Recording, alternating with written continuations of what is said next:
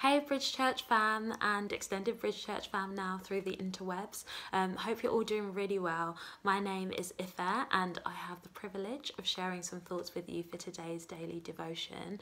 I've been thinking a lot recently about foundations and just really wanting to establish solid foundations in my thoughts, in my routine, in my relationship with God, things that are really gonna sustain me through the many different seasons that I'm gonna journey through in life.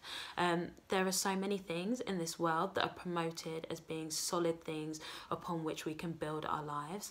A lot of those things have their part to play and their role in the way that we live, but truthfully, the only unchanging, unshakable thing that we can really be rooted and anchored in is the Word of God. In Matthew chapter 7, Jesus speaks about the wise man who built his house upon the rock. And it talks about how when the storms raged and winds blew, floods rose, this house stood firm because it had been built upon an unshakable foundation. And Jesus uses this as an illustration for us of the Word of God and its power in our lives, that when we read God's Word daily, when we meditate upon it, when we apply it to our lives and allow it to shape the way we live, that it builds an unshakable foundation in our lives. And that is such an incredible gift, such a blessing, and something that's clearly so essential for us in our growth as children of God. But over the past few weeks especially, I've been really confronted by the fact that that can be really challenging. Sometimes we read things in God's Word that we don't understand. Sometimes we read things that confuse us or that we don't even really like.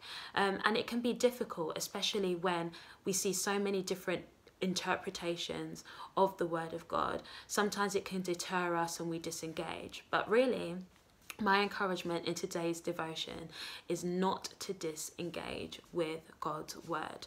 I want to share from a passage in Acts chapter 17 where Paul and Silas have gone to a place called Berea, and it talks about how the people that they met in this place were so earnest in their seeking out the Word of God.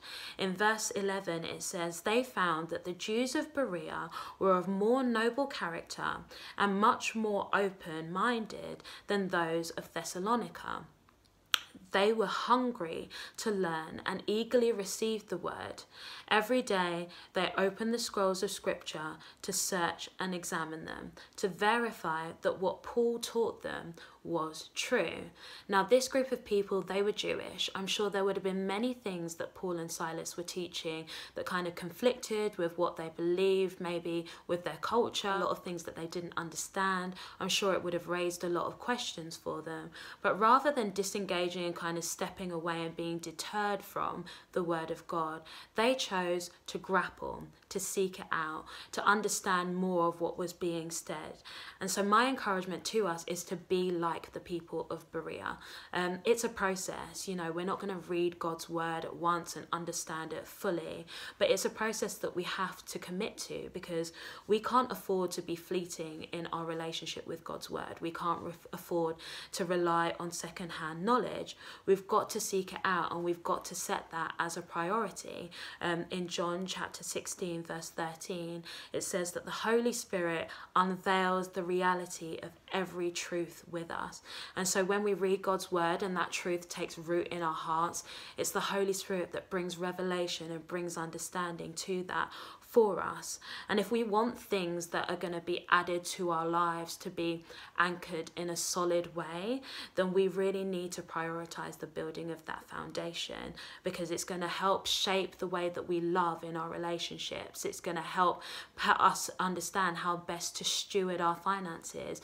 It's going to help us understand how we continue to face another day when we're kind of grappling with anxiety and all of these other things that are so essential for how we live our lives. And so today, this week, I want to encourage you, grapple with the Word of God, seek it out, be determined that you're going to set that foundation.